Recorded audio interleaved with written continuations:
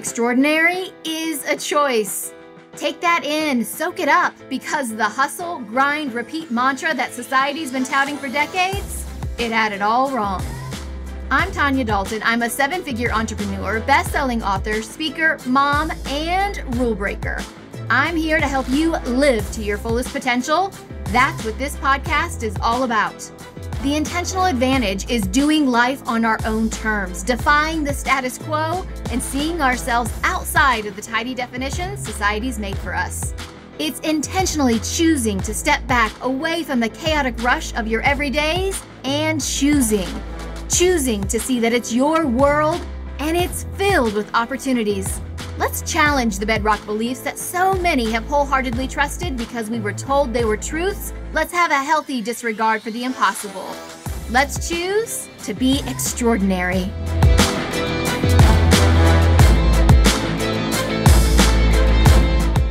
Hello everyone, and welcome to the Intentional Advantage Podcast. I'm your host, Tanya Dalton. This is episode 280. And today we're talking about setting yourself up for success in the new year. Now hold on, just in case you're listening to this, let's say it's October and you're catching up on this episode, this is still a fabulous episode for you. Because let me let you in on the biggest secret out there. There's nothing magical about January 1st. I think so often we have it in our head that if we want to make shifts or changes in our life, if we want to set goals or we really want to set that path for ourselves, we have to do it in January. And there's nothing magical about January. So if you're listening to this episode long after it's gone live, today, right now, this is a fabulous opportunity to set yourself up for success. In today's show, we're going to talk about how you can really create those daily actions. All season long, during this season of purposeful productivity, where we've been talking about how we can really be productive with purpose, I think it's so important to talk about those daily actions. And that's been kind of the red thread that we've been weaving throughout this entire season. That it's not about these giant leaps. We get so caught up in the big giant leaps. And so often it feels like where we are now and where it is we want to go is this giant chasm, like the Grand Canyon. And the truth is that can be really daunting. It can be really scary, and we can start, succumbing to some of the imposter syndrome of like, ooh, who am I to do this? Or, oh, this will never happen for me because of where I am today. And the truth is, you don't have to jump across the Grand Canyon. You can take one foot in front of the other, step by tiny step, every single day. You can make it down the canyon walls and cross the Grand Canyon. You can actually do that in a day. But we get caught up in this idea of the giant leaps. But what I want us to dive into today is taking all of those things that we've talked about throughout the season. Starting and creating the plan with the end in mind, letting go of the perfect plan, prioritizing, really leaning into what it is you want and you desire. Because that's honestly the big underlining theme of this season on productivity with purpose is it's really about customizing it for you. And we talked about that quite a bit in the last episode where we talked about designing your days to be more productive back in episode 279, because it really is customizing it so it fits you. So let's talk about how we do that. All right? That's what I'm excited about today, because I feel like This is the game changer. When you start to really understand that it's your choices, that you get to choose how your day flows, that's when we really step into our power. That's really when we feel very productive. But the problem is, and especially at the time of year where I'm recording this, which we're in the holiday season, New Year's is as I'm recording it, New Year's is around the corner. For those of you listening, as it goes live, New Year's has just happened. And we're in the first week of the new year. And one of the big things that always happens, right, this time of year, is that we start setting these New Year's resolutions. And then the New Year's resolutions don't happen and we feel terrible. We feel bad about ourselves. I'm the worst. I never follow through. Right? And we get really caught up in how we've done everything wrong. And the truth is, it's not you. And I share this statistic actually in my second book, in On Purpose. But here's something I want you to realize. 81% of people fail to follow through on their New Year's resolutions and goals. 81%. And here's the biggest one, I think. There is a staggering 23% drop-off in the first week alone, which means for those of you listening live right now, there's a good number of you who are like, I already fell off the horse, right? I set this big goal a couple of days ago and I've already fallen off. 23% drop-off. I'm gonna read to you what I say. This is actually on page 89 of On Purpose. So I say, why is that, you might ask? Because most people don't tie their goals to a bigger vision. They don't take time to ask that fearless question, why?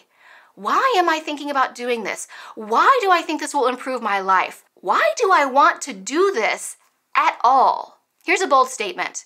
If the goals you set don't have a long-term benefit, they're not worth your time. If you're looking for a quick win, you're gonna get that winning feeling, and that's gonna quickly disappear, which leaves you jonesing for that high.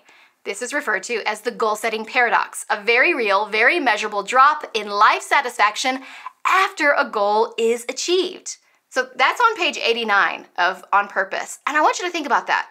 So we feel bad when our goals or our New Year's resolutions don't happen, and then we feel bad a lot of times after we've already achieved them. And this is the reason why this happens, is we get caught up in setting goals for the wrong reasons. We look around and we think, this woman over here is doing amazing things. I should do more of what she's doing. Or, this competitor started doing these things, so I need to do these things in my business. Or, hey, somebody else who is, at the same level in my company, they're doing these things, so I should be doing those things too. And so our goals don't get aligned with what we really want. They aren't aligned with who we are in our heart of hearts and our true desires, which means our goals are not customized and personalized to us. And that's one of the biggest mistakes. And with these goals, that aligned or not, we tend to fixate on the end result. All we think about is the finish line. One day, when I get my promotion, then I'll be happy. So we're looking for the goal to solve anything that's wrong in our life. Or one day when I lose, the 20 pounds, then I'm going to be happy. We're constantly looking for this finish line. And if we're so busy watching that finish line, we miss everything that got us there. We miss all those milestones. In an effort to achieve the big win, we discount all the small successes. And I know you've heard me say this before, but I think it's worth saying again. It's not about managing our time, it's savoring the moments. We get really caught up with controlling the time or making these big decisions about what we're doing, and we lose sight of the joy, of the happiness that's hidden in the cracks and the crevices of our everyday lives. That's where true happiness comes from. That's really what success is all about. And we've talked about this idea of redefining success for yourself, that we need to choose what that looks like. But so often we look at what other people are doing. This is why I hate those lists that are like 5 things successful people do every morning, or 3 things you should never do. It drives me crazy because those things work for those people. That doesn't mean that's what you should do. That doesn't mean that that's the path to your happiness. We have to let go of worrying about what everybody else is doing and really anchor in on what you want, what that big, beautiful vision is of the future for you. You'll remember back in episode, I think it was in 272, where we talked about productivity with purpose. We talked about the 6 parts of you: financial, relational, physical, spiritual, recreational, emotional.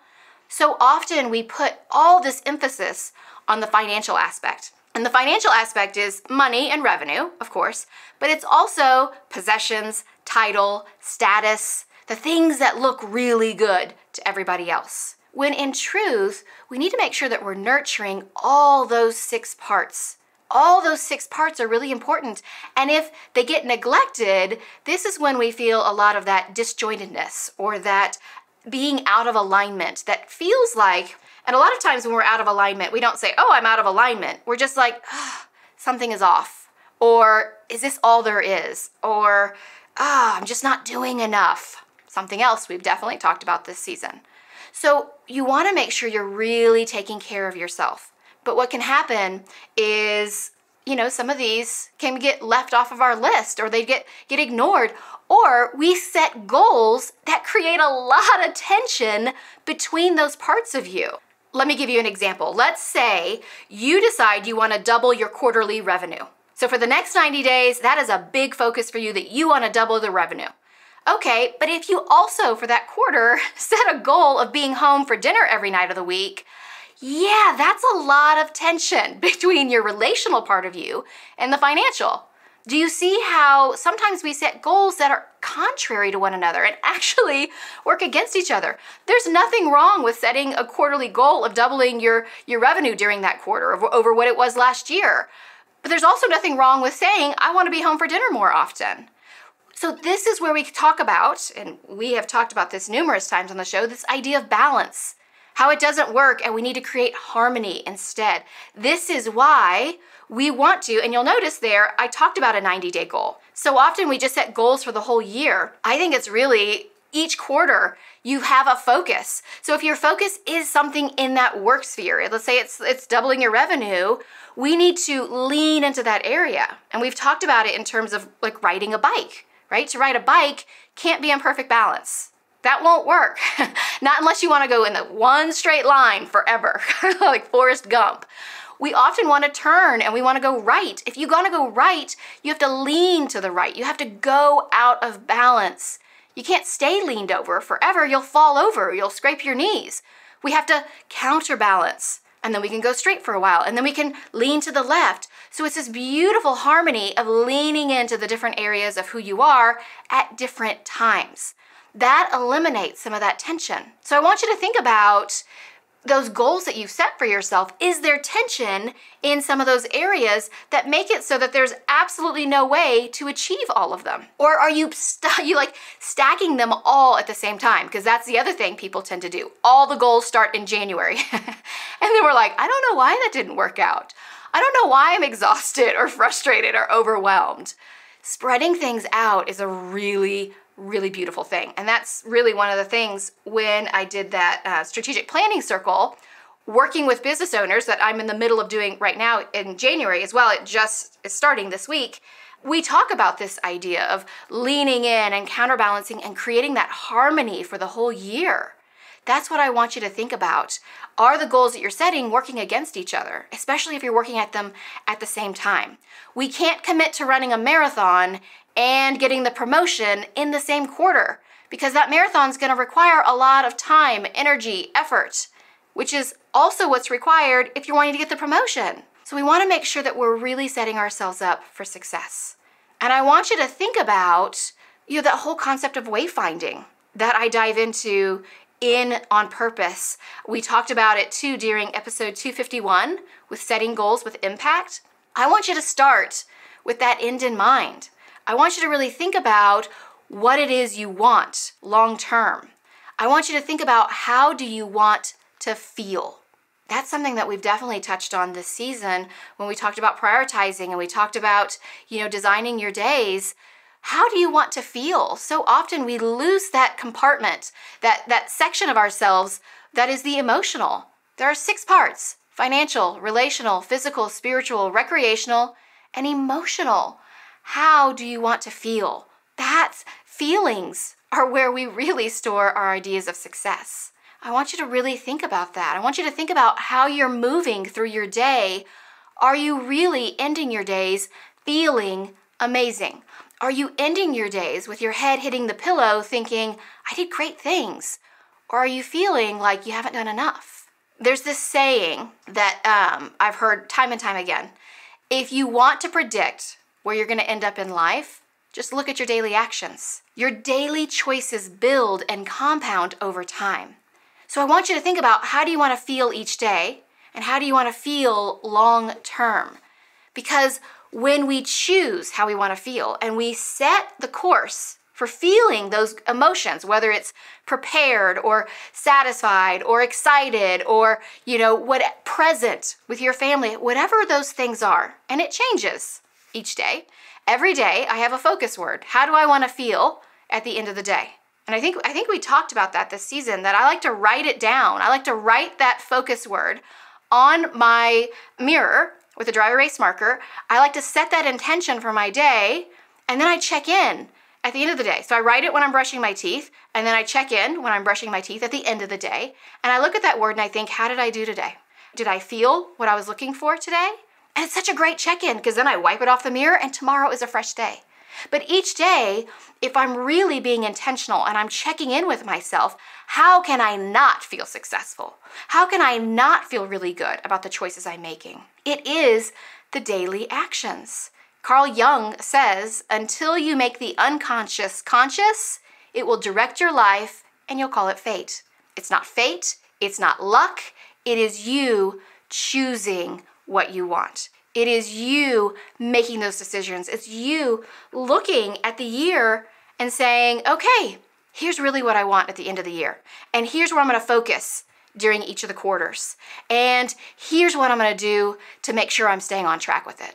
These check-ins are so important. I think this is why I love the idea of the focus word. And that's something we've definitely talked about on the show before, but having a focus word for your year, because that sets the intention for how you want to move forward for the next 365 days. And again, if you're listening to this in May, you can set up your focus word of the year right now to go from now through the end of the year and then set up a new one next January. I do that every year and I feel like it really gives me that intentionality because then I set up my daily habits to really support that focus word of the year. So in the past, I've had focus words like I have had discomfort was one during a year where I really wanted to grow. I knew it was going to be uncomfortable. I knew that stepping out of what I've always done was going to feel challenging. And I wanted a word that reminded me when I did feel uncomfortable that I chose discomfort. I chose growth. Staying in the same place, that's really comfortable. That's like sweats and Netflix on Friday night. Getting out of your comfort zone is where growth happens. So I chose discomfort one year.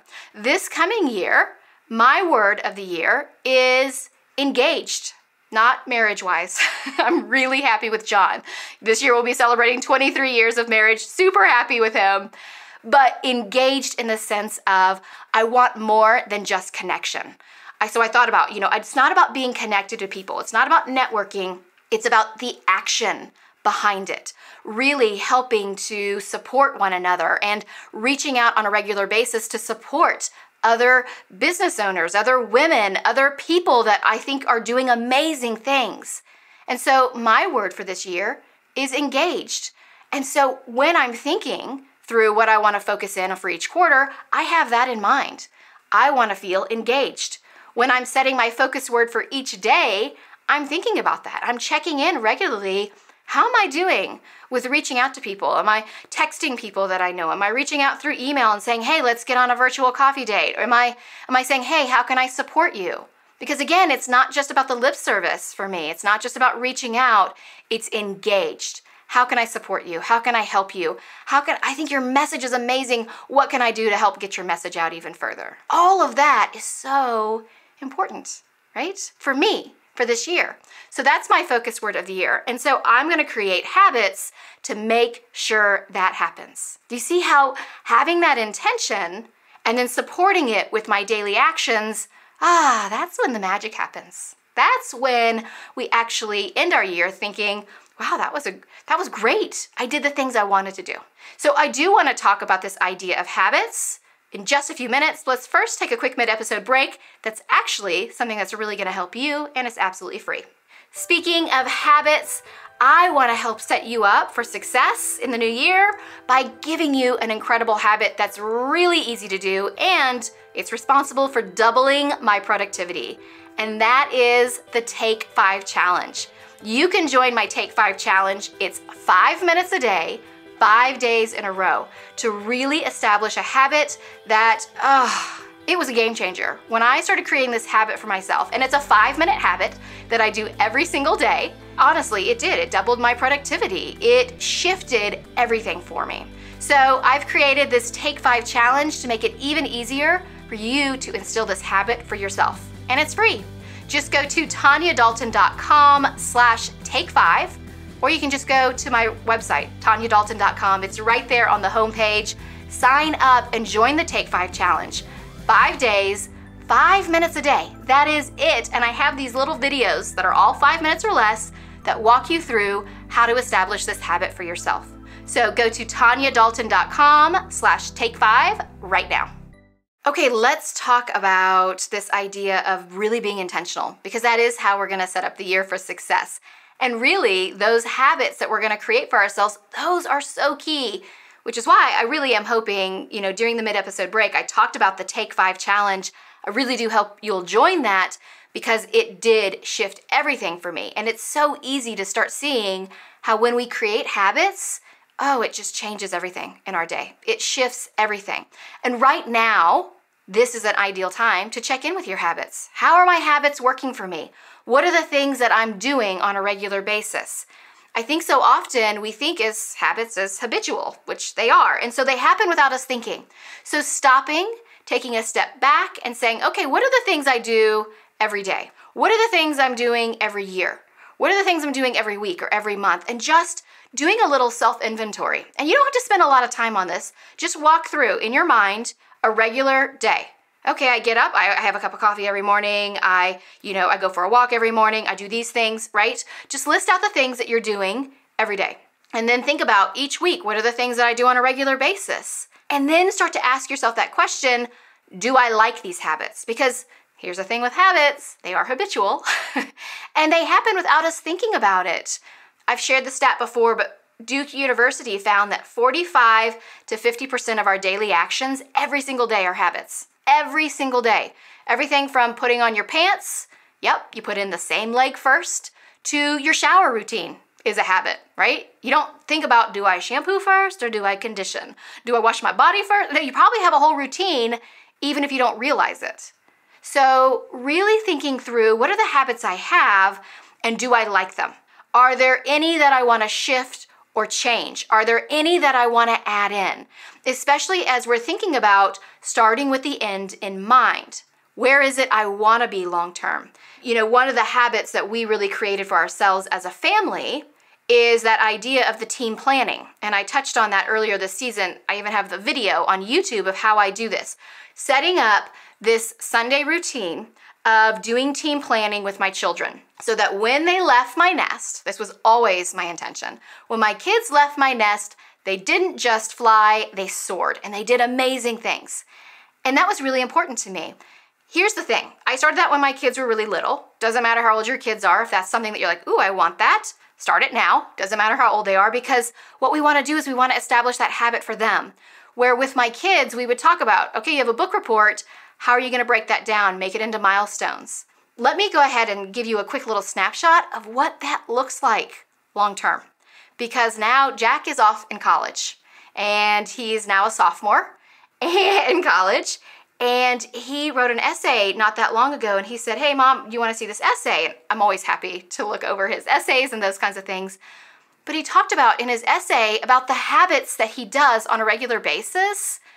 Oh my gosh. It makes me want to cry, honestly, because he talked about how at the beginning of the week, he looks at his week as a whole, and then he breaks it down. All those things that we talked about in that last episode about how you can create that rhythm and that productivity for your week. My 19-year-old is doing that for himself. You know why? Because we started doing that together as a family. I created that habit, and so he doesn't even think about it. That's thinking with the end in mind. All along, I wanted my kids to go off and be productive and feel good about what they're doing. He sets an intention for the week. He maps out what he wants to accomplish each day, and he's doing incredible. If I could wrap up this gift to those of you who are parents, so you can see that when you get to this point with your kids, all of that work, that investment that you do in them, creating strong habits for yourselves as a family, it pays off, and it's so amazing to see the fruition of all that. So this is why I want you to check in. What are the things that you want that fit that intention that you have for this coming year? What are the things that you want to do? Not the things that you think you should do, but what are the things you really want to do? And then really make it easy for yourself by habit stacking them. Creating these habit stacks, that's what routines are. That's what these morning rituals are, or your evening routine. It's just stacking one habit after the next. And I did a great episode in the summer series. I'll put a link in the show notes to it where we talked about, I think I called it like the easiest way to increase your productivity or something like that. I'll put a link to this episode in the show notes. But habit stacking is simple because you take a habit that you're already doing. Let's say getting your morning coffee. That's a big one for most people. Not for me because I don't drink coffee, but most people do. You get up, you don't think twice about whether you're getting coffee, right? Okay, so you get up and you want to start journaling more. Okay, well, instead of saying, oh, I just need to journal more and I'll figure out a time to do that, why don't you stack that off of the coffee drinking you're already doing? Leave your journal next to the coffee maker. So when you're stumbling your way across the house to the coffee maker, you get your coffee and what's right there? Your journal. So then you're like, oh, right? Brain gets triggered. Yes, okay, I want to write in my journal. So then you go and you sit down and you do your journaling. And let's say that you want to spend a little time doing something else. Okay, wherever you're going to go journal, leave whatever you need there. Like say you want to go for a walk, leave your walking shoes or your running shoes wherever you're going to sit to journal. Do you see how we create these little triggers, these little cues, so that each action is like, oh yeah, my shoes are here. After I do my journaling, I'm going to go for my walk or I'm going to go for a run. So we're just stacking habits off of things we already are doing. We're getting rid of any of the friction that's there. And that's how we create a routine. And after a while, you don't have to leave the journal next to the coffee maker. You don't have to leave the running shoes next to the area where you journal because it becomes a habit and it's something we do automatically. But when you're setting up the habit, we do want to have these little trigger points that are like, ooh, that's right, I want to journal. Oh, that's right, I want to go for a walk. See how that works? We take out all the friction. And for the things you want to get rid of, we add friction. So you take away friction, you take away any of the thinking, any of the struggle to get it done. When you're wanting to establish habits, when you're wanting to break habits, we add friction. I mean, think of it this way. You want to start, eating healthier, you put the cookies on the top shelf. You don't put them at eye level where you see them, or you take the cookies out of the pantry altogether. That creates friction. Do you see how it's not as easy? Like, let's say you have this habit right now of coming home, going straight to the pantry and having a little cookie or having a little snack. Okay, you take the unhealthy snacks, either A, out of the pantry altogether, or higher up so they're not at eye level, and you put the healthy snacks at eye level. So when you walk in there, it's like, oh, yep, I'm gonna eat this. Do you see how friction makes it possible to break the bad habits? Let's say smoking is your bad habit. Think about where you go when you smoke. Is it at work when you have a break? Do you have a certain area? Okay, choose a different area to go to. Go somewhere else or find something else to fill that break. Add friction so it's not as easy to do the habits that you don't really feel align with your intention of what you want for this year. So this is the thing with habits is they're so easy once they're there. It's setting them up and breaking them that can be a challenge. And that just requires a little bit of thinking, but once it's set, so easy. So easy to move through the world and feel like you are being intentional because you've set yourself up with these habits. So let me go ahead and give you a quick little New Year's habit that I love to do. And again, let's say you're listening to this in January, great time to do it. You're listening to this in March, great time to do this as well. Here's what I like to do, and I love to do this for myself. This is a tradition I've created, and traditions are just another form of habit. This is a New Year's tradition that I like to do where I sit down and I write down 20 things I want to let go of. 20 things that I want to put into the past, that I want to move through, I want to move past, I don't want to continue doing. I write down 20 things I want to let go of, and then I write them on individual sheets of paper and I toss them into the fire. And I let go of them. This can be emotions. This can be things that felt, frustrating or things that I felt like held me back. This could be limiting beliefs.